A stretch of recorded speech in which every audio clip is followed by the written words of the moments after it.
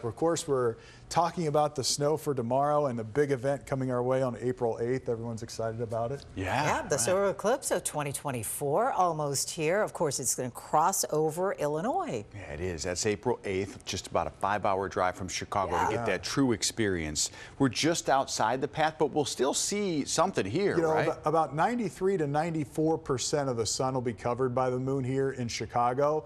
And you'll need the protective gear like a solar visor like this, or the glasses if you're going to look at the sun at all here in Chicago during the eclipse. But if you're downstate, if you're in that path of totality, you won't need these glasses for at least that brief period of time when we're in totality. Looking directly into the sun is never recommended, but come eclipse day, that's all you'll want to do. Sunglasses absolutely are not enough. Instead, you'll need solar viewers or solar glasses that have filters made especially for viewing the sun. These kinds of filters are blocking almost all of the light that is coming into them. And if you happen to have them on hand, welder's masks are a good option too. Welder's glass of a scale of 13 or 14 is safe for viewing the sun as well, but you have to be careful that you are not using any lower grades of that welding material. And that protection is essential. If you look at the sun with your naked eye for a moment, you won't go blind immediately. It's immediately going to start causing damage. The only exception, if you're in the path of totality, you can look at the sun with your naked eye only during those brief moments when the moon is completely blocking the sun.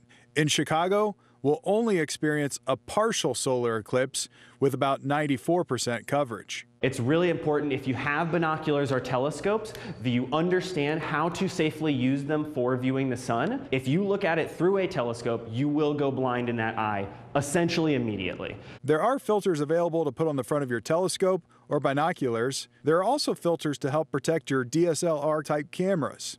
Your phone camera should be okay, but the best bet is to put it down and just enjoy. Nature feels off. Nature is doing something differently than you expect. It's so many things kind of hitting you at once. It only lasts a few minutes, so you're like trying to savor every moment of it.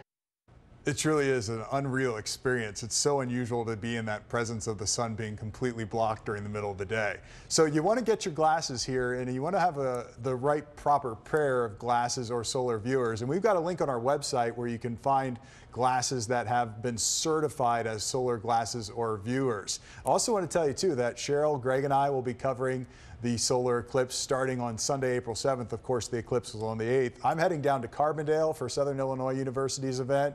Greg's heading to Indiana, and Cheryl will be at the Adler Planetarium with all the events that are going on locally here. But these glasses, Rob and Judy, I tell you, you put them on, it's completely black. You can't see anything. Right now, it's completely black. There's no light that gets through. Only the sun's light would get through glasses like this that you could even see. I was testing them. You're actually kind of cool looking. Yeah, they look good on you. They look like glasses from Dune or something like that. And this as well, when I hold it, I can't see anything. Right. But when you look up, you'll see it when you look up right into that. All right, looking forward to the coverage. Well, I like it. Exciting. It's All such a great I know you're excited too. Thanks, Larry. Yeah. Watch breaking news on YouTube. Subscribe to ABC7 Chicago Eyewitness News.